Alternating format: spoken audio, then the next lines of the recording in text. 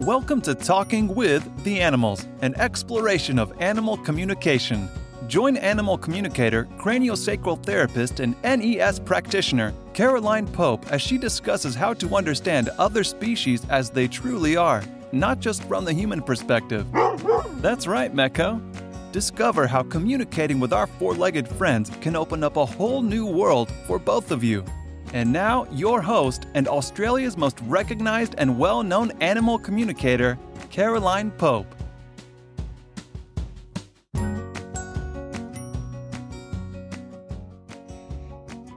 Hello and welcome to another episode of Talking with the Animals. I'm your host, Caroline Pope. Thank you for joining me. I hope everyone had a wonderful Christmas and New Year period. It's always a great time of year to catch up with people. I've had lots of mail over the Christmas break, for which I was very happily surprised. So thank you to everyone that wrote to me. I do appreciate it. The most common question asked seemed to be, can you please give us hints when we're learning to communicate with animals for ourselves, some of the do's and don'ts? So that's a nice, easy topic, and so here we are. One of the first things when you want to learn to communicate with animals that often isn't talked about that much is water consumption. Now, this was particularly hard for me to learn because those of you that know me know how much of a caffeine addict I am. But because you're using your energy field, it's your electromagnetic field, the more water you drink, the easier communication becomes. So if you're dehydrated, it's 35 here today, so obviously you need to drink a little more. If you've had a lot of alcohol, or particularly when you're learning, if you're hungover, not the time I'd be trying to start. Everyone works differently, but I do find for me that, sadly, water consumption is one of the biggest things, and I've really had to learn. I think I now go through about 3 to 4 litres a day. I would have been lucky to go through a glass every second day when I started. Think of telepathics like a muscle. It's not something you've probably used much since you're a very young child or a baby. So as Tuvok used to say, you don't get out of a wheelchair and do advanced aerobics. You're not going to get the equivalent of War and Peace in your first conversation. In the same way, if I said to you, all right, we're going to learn ancient Egyptian hieroglyphics, you're not going to expect to have one lesson and go in and read Tut's tomb. It just doesn't work that way. You'll get little bits, you'll get little bits. And like any skill, carpenter picking up tools for the first time, Michelangelo, the first time he picked up a paintbrush, didn't go and do the masterpieces. He had to build up for it. Communication is no different. So when you decide you want to start, don't work with your own animals. Sounds bizarre, I know, but it's like the doctor doesn't treat their own children. You need that detachment. Or a clairvoyant won't read for close friends and family, and particularly themselves, because it's so hard to know what is coming from the animal versus what is coming from you versus what you want to hear from the animal. So always start with someone else's pet. When you're starting with someone else's pet, make sure their answers that the owner can validate. So, for example, if they got the dog when it was, 3, don't ask questions about before it came to the people when they got it at 3, because there's absolutely no way they can validate or otherwise the information that you think you're getting. So, of course, you've got no way of knowing whether you're on the right track. And always, whatever your first impression is, that's what you say. As I've said before, the owners often got as far as saying, do they, does she, will he? And I've already got a yes or a no because the animal has already read the thought, known what it is, because thoughts are so much quicker than words, and I've got the answer to the question before they've even finished asking the question. So it is that split second instinctive That's what it is. And don't worry if it sounds weird to you, because just because it sounds weird to you doesn't mean. One of my horses many years ago, his favourite foods were wagon wheels and pineapple donuts. Probably not the world's greatest food for him, but he was addicted to both. And obviously you're not going to be asking a horse, what do you like, and expect to hear wagon wheels or pineapple donuts.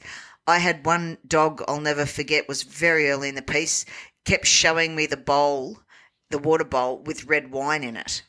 And I couldn't understand. And in the end, I had to ask the gentleman. And one of his previous dogs had kidney problems, and they were trying to get him to drink more and on hot days. So what he wound up doing was that Ribena cordial, a blackcurrant syrup, he would freeze that concentrate in ice cube containers, and then on hot days drop one or two into the dog's water, which of course would be the colour of red wine. So hence the explanation. So don't be surprised if something appears strange to you. It's not necessarily to the animal or to the owner. Now, one of the most important things when you're starting to communicate is a really, really good on-off switch. If you don't have one, you're going to burn out, you're going to be useless, and it'll affect your health. One of the reasons I'm still working, whereas many people that started when I did are not, is because from vet nursing and because of the fact for a while I only worked distance, I'd learned to have a good on-off switch. Some people use like a light switch. A lot of people will then colour it gold, the old-fashioned gold light switches in the early 1900s. I'll use something like that mentally, and they'll visualise it and they'll flick it on before they start communicating, and once they finish communicating, they'll flick it off. If you start doing that, it will give a very good, strong signal to your subconscious, and you won't be running. No one's motor runs 24/7 and then is strong when you need it most. It just doesn't work that way. And you need to have very strong, appropriate boundaries. I cannot emphasize that enough. If someone doesn't ask you to chat with their animal, you don't chat with them. It's that simple. You do not have the right. Or someone says, oh, I want to check in with a pony that I sold 15 years ago.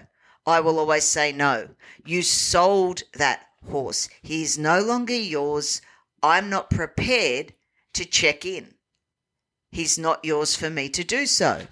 Or I want to check in with my cat. I remember one lady saying, and fine, and address, oh, I don't know where he is. Well, if he's your cat, I don't work with lost pets. Some do, some don't. I choose not to. Why don't you know where he is? Oh, well, my ex took him in the divorce settlement. Well, he's actually not your cat anymore, and I'm sorry, I can't help.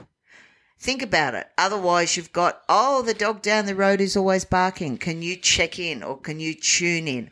Or can you do my cousin's dog or my neighbour's dog or whatever? So have those boundaries. Ask permission. If people say no, that's fine. Respect it. Move on. There will be plenty of people, I can promise you, that will be more than delighted for you to check in with their animals as essentially practice pets. And you don't have to be there. We as humans, and again, this gets back to the whole species difference. We expect, if I'm talking to you, I'm not going to be looking out the window. I'm going to be making eye contact with you and talking with you, because as humans, that's what we expect to do. Animals are different. The horse can be off grazing in the paddock or eating his feed, or the dog can be chewing on a bone, and you can be having a really intense conversation. Don't expect human type behaviors from your animal just because you're communicating. Equally, pick your time. If one of the dog's favourite things is to bark at the postie at 10 to 3 every day, or someone's coming home from work, or the kids are coming home from school, don't start 3 or 4 minutes beforehand and expect the dog to sit through it, because you're going to get pretty short shrift. They're going to be wanting to see the family members coming home. Not every animal is going to want to communicate with you, and that's okay.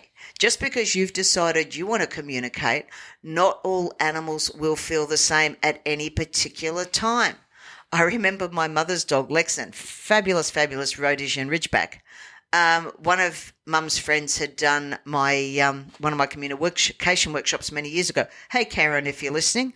And she was over at my mother's one day and said to Lexan, do you want to talk with me? Lexan looked at her, said, nah, got up and walked out of the room. Don't take it personally. He was a dog of very few words anyway, so I wasn't surprised. But don't take it personally, because not everybody wants to talk to everyone all the time. If you can get something validated, fabulous, but always explain to the animals too why you're communicating.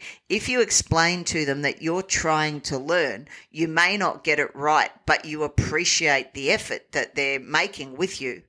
Most of them have the patience of a saint. Truly, they do.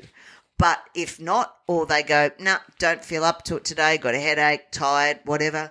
No one wants to have a deep and meaningful with people all the time. It's no different. So again, don't take it personally. Thank them. Come back to it. Second and third time, do you want to talk? No, fine. Find another animal. Or they may well say, yes, happy to talk today. Now, one of the other big things for us as humans is alcohol and medications. / drugs. Now, alcohol I don't recommend. Drugs I certainly never recommend. And we're not just talking illicit drugs like cannabis, for example. That's a big no-no when you're working in the communication field, because cannabis affects your energy body first, your physical body second. Stuff can get in. You really don't want that. And people think of drugs like coke or ice or whatever, heroin, etc. But also, Panadol is a drug. If it can affect your brain so that you're not feeling pain, it's also doing other stuff. So, I mean, obviously, if it's an emergency, you got to do what you got to do. But otherwise, wait until the effects of the drug have worn off and drink plenty of water. If it's a practice session, I wouldn't recommend it on any painkillers or drugs. I've only had one lady once that got nothing in one of my workshops many years ago, and I knew she was getting incredibly frustrated. So was I, to be honest. I couldn't understand why. And we found out later, it was the antidepressant that she was on. We're going back to the early 90s, so stuff's kind of moved a little bit since then. But she found when the doctor changed her antidepressant medication that after that she was able to communicate. So clearly, again, with what the drug was obviously doing, for her, that wasn't a great combination. So just keep that in mind too. It's not, it doesn't mean you're not going to be able to do it, but it does make it slightly harder. And keep the sessions short to start with.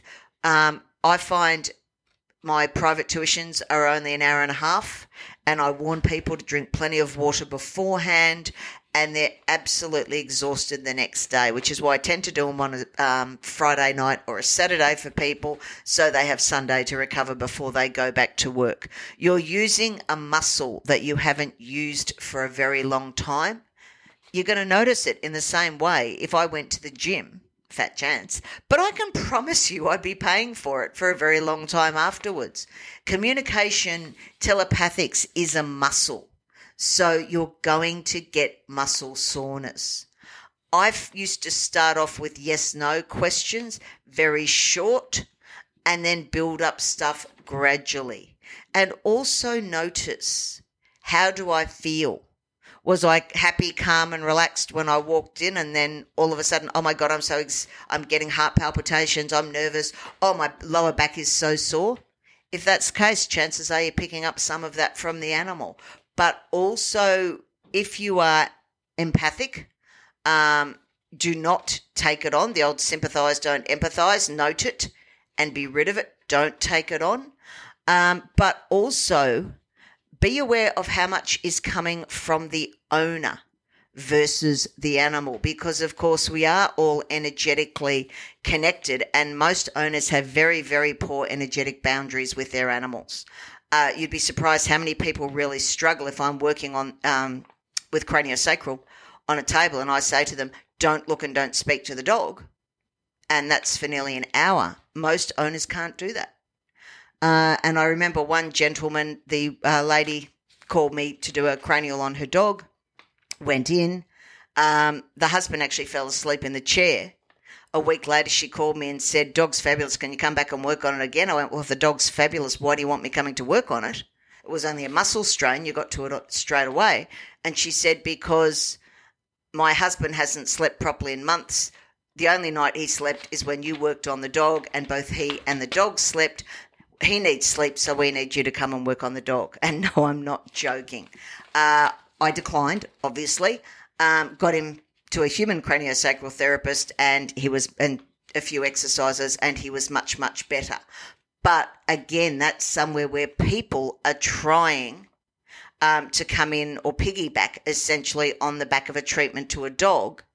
And whilst I can certainly sympathise with the gentleman, because there's nothing worse than struggling to sleep, I wasn't prepared to do that for the dog. And the gentleman can't keep piggybacking off his dog. He has to learn to do things and stand essentially on his own 2 feet and not utilise the dog's stuff for his own. And keep it short and sweet, as I've said, and enjoy. If you're getting frustrated, you're not getting anything, walk away. Try again tomorrow. And remember, it took me 2 years. 2 years of trying every day, without fail, giving myself countless migraines.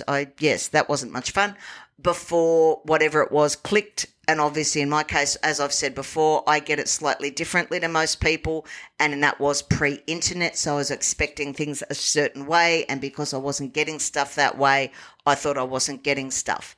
But, enjoy, have fun with it, because at the end of the day, that's what it's meant to be, fun and enjoyable for you and the animals. And believe me when I say all your 4-legged companion animals, whether you're actually getting anything on the day or not, they all appreciate the effort you're making.